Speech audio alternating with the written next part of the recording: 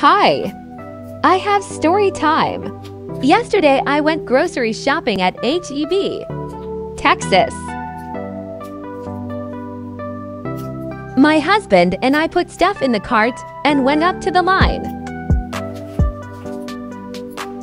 My husband went over to help put the groceries in the bag. I was standing there and a female employee started talking to me. I didn't understand and I told her that I'm deaf. Suddenly she pulled her mask down, so I could read her lips. She said sorry. I do know little bit sign language. I felt shocked. Whoa, so happy. So the girl signed, "How are you?" I signed, "Fine. How are you?" She told me she's trying to learn more ASL. Anyways, I felt included and excited. I felt good. I want to let you know her name is Sophia.